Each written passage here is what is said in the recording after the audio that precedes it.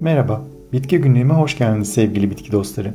Bitkilerin dünyasına yaptığımız bu yolculukta her gün yeni bitkilerle tanışabilir, onların pek fazla bilinmeyen hikayelerini benden dinleyebilirsiniz. Dilerseniz hemen yeni bir bitkiyle daha tanışalım. Devetabanı ya da Latince adıyla Monstera deliciosa, yılanyastığıgiller yani Araceae ailesinin Monstera alt koluna ait 59 türden biri olan Orta Amerika'nın tropik yağmur ormanlarına özgü bir bitkidir. Ona tüm Monstera türlerinin yapraklarında bulunan delikler nedeniyle yabancı dilde peynir bitkisi de denir. Zaman içinde Pasifik adalarında yayılmış olan devetabanı evlerimize de girmiş ve sevilen bir iç mekan süs bitkisi haline gelmiştir. Bitkinin Latince'deki adı olan Monstera, sıra dışı ve tıpkı bir canavar gibi büyük boyutlu anlamlarına gelmektedir ve bitkinin dev yaprakları nedeniyle bu isim seçilmiştir.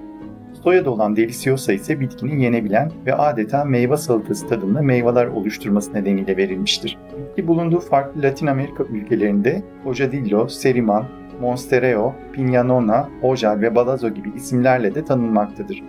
Bitkiye verilen ilginç bir başka isim ise Adem peygamberin kaburgasıdır. Doğrusu bitkinin yaprakları karşıdan bakıldığında üzerindeki deliklerle bir kaburga kemiğini andırır. Devetabanı yarı epifit yani ağaçlar üzerine hava kökleriyle tutunarak da yetişebilen bir türdür. Doğal ortamında ağaçlara tutunarak 20 metreye kadar uzayabilen devetabanı ev ortamında birkaç metreden fazla büyümez. Kalp biçimli parlak yapraklar ve krem rengi çiçekler oluşturan devetabanı kendi kendisini tozlaştırabilen bir bitkidir. İnsanlar tarafından yenebilen mısır koçanına benzeyen meyvesi altıgen pullarla kaplıdır. Meyve sararıp üzerindeki pullar döküldüğünde güçlü ve tatlı bir koku yayar. Bu koku tıpkı ananas ve muz karışımına benzer. Fakat bu meyvelerin bitki üzerinde olgunlaşması bir yıldan daha uzun bir zaman alabilir. Devetabanı yarı gölgeli ve nemli ortamları, fazla sıkı olmayan gevşek ama direneci iyi olan toprakları sever. Toprağı nemli tutulmalı ve ılıman iklimlerde asla dışarıda bırakılmamalıdır. Tropik iklimlerde ağaç altı bahçe bitkisi olarak yetiştirilir. Ülkemizde Akdeniz ikliminde bahçe bitkisi olarak da kullanılabilir. Ben çocukken büyükannemin de evinin salonunda oldukça büyük ve yaprakları renk geçişli kültür çeşidi olan Araceae türünden bir devetabanı vardı. Doğrudan olmasa da bol ışık alabildiği bir köşede oldukça mutlu görünüyordu. Meyve ya da çiçek oluşturduğunu hiç görmedim ama oldukça büyük ve güzel görünen yaprakları olduğunu anımsıyorum. İdeal şartlarda ve tropik iklim koşullarında devetabanının çiçek oluşturması 3 yıl sürebilir. Fakat eğer tropik bir iklimde yaşamıyorsanız devetabanınızda çiçek ve dolayısıyla meyve görebilme ihtimaliniz çok zor. Aklınız bu meyvede kaldıysa onu sadece doğal ortamı olan tropik ülkelerde tadabilme şansınız var. Çünkü olgunlaşan meyvesi kokusunu ve tadını hızla kaybettiği için en kısa sürede tüketilmesi gerekiyor. Fakat zaten devetabanı meyvesi için değil de daha çok güzel yaprakları için tercih edilen bir iç mekan süs bitkisidir. Çoğaltılması da oldukça kolaydır. Bitkinizi çoğaltmak isterseniz bunun için hem çelik alma hem de hava daldırması yöntemlerini tercih edebilirsiniz. Bitkiye evinizde ya da iş yerinizde yer vermeden önce bilmeniz gereken önemli bir şey daha var. Eğer kedi ve köpeğiniz varsa devetabanın içerdiği kalsiyum oksalatın bu canlılar için zehirli olduğunu belirteyin. Ev hayvanlarınızda solunum güçlüğü, yemek borusunda iritasyon ve dermatit gibi sorunlar ortaya çıkarsa devetabanınızı mutlaka minik dostlarınızın erişemeyeceği ortamlara alın. Ayrıca bitkinin olgunlaşmış meyvesi haricindeki tüm bölümlerinin insanlar için de zehirli olduğunu da bilgilerinize ekleyelim.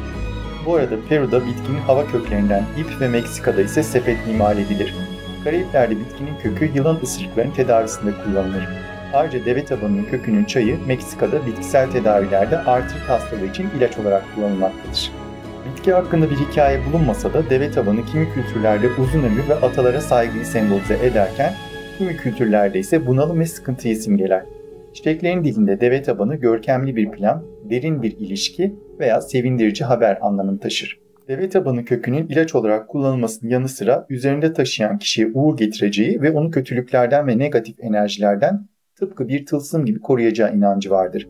Bazı toplumlarda evde devetabanı yetiştirmek, başarı ve bereketi evinize davet etmek, tüm kötülüklerden korunmak demektir. Bir başka batıl inanışa göre ise bitkinin yapraklarının baktığı yön gizli hazinelerin yerini gösterir. Hatta bu nedenle defineciler gizli bir hazinenin bulunduğunu düşündükleri yerlere bu bitkiden dikip bitkinin büyümesini beklerlermiş. Videonun sonuna bitki koleksiyonerleri için farklı Monstera türlerinin görsellerini de ekliyorum.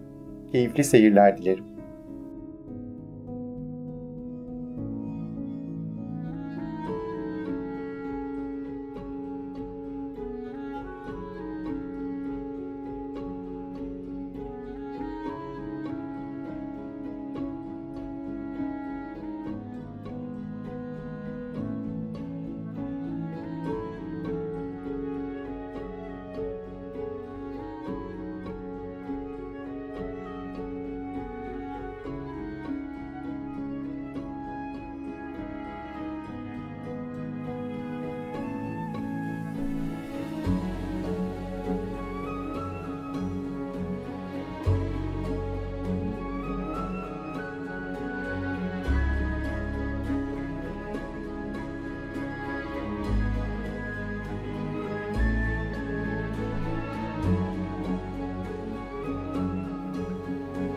Bitki günlüğümü ziyaret eden herkese bu videoyu izlediği, beğendiği, yorum yaptığı ya da paylaştığı için teşekkür eder.